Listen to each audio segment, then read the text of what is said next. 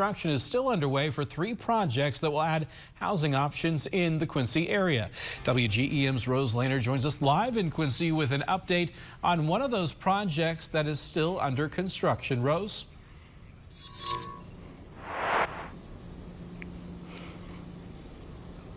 Daniel, I'm outside next to Sunset Home, where over a year ago, they announced their plans to build a new senior housing facility.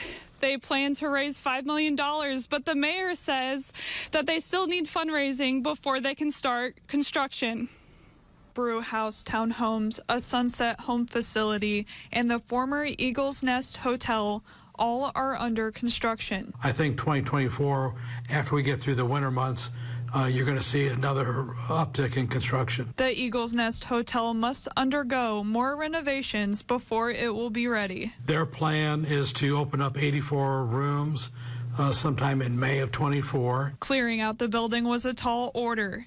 Now, attention turns to the engineering side of things. They're now working on plumbing and some electrical heating, cooling systems in that facility. Sunset Home hosted a groundbreaking more than a year ago for a new facility, but raising the money to build the facility has delayed the construction process. The plans look to be solid, and with the cost of materials, cost of construction, I think they had some other financing they were trying to pull together. The opening of Brew House Townhomes at 8th and Jersey has been pushed back as well. The project available to lease the fall this year. Obviously, construction delays, material delays, it's a part of life right now. But at least 6 units should be available in the first few months of 2024. Available early February.